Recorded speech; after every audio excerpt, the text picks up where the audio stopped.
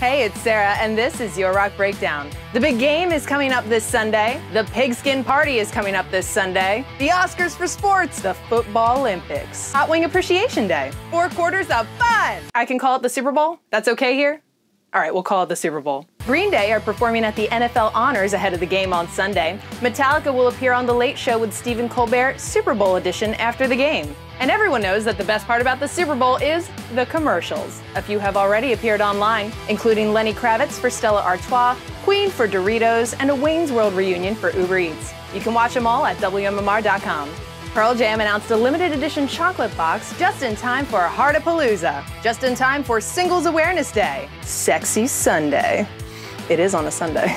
Kiss Emoji Overkill Day. Rose Recognition Day. The Oscars for relationships. Oh, I can call it Valentine's Day? Great, okay, sorry, I was in Super Bowl mode, sorry. Pearl Jam partnered with Seattle-based company Theo Chocolate to present the Home Show's Caramel Collection, as well as limited edition wines from the Underground Wine Project.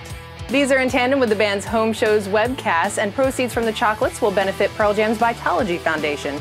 And a story about food in Rock Breakdown tradition calls for a taste testing.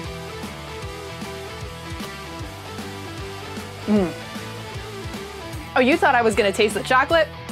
No. Oh, that was hot. Rob Zombie premiered a new song called The Eternal Struggles of the Howling Man, which follows the triumph of King Freak, a crypt of preservation and superstition, both of which are off of his upcoming album, The Lunar Eclipse Conspiracy Kool-Aid. Wait a second, back up. The Lunar Injection Kool-Aid Eclipse Conspiracy.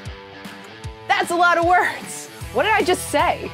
The video shows Zombie and his band performing the song, cut with animation of Zombie morphing into said werewolf. That album comes out approximately 250 hours before the spring equinox under a crescent moon, where you sacrifice a small child.